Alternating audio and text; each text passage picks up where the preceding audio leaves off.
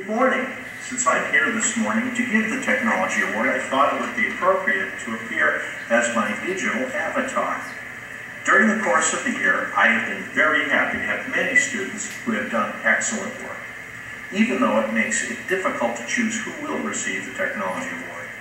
This year, I will be awarding it to two deserving students who have both demonstrated their ability, their hard work, and their attention to detail.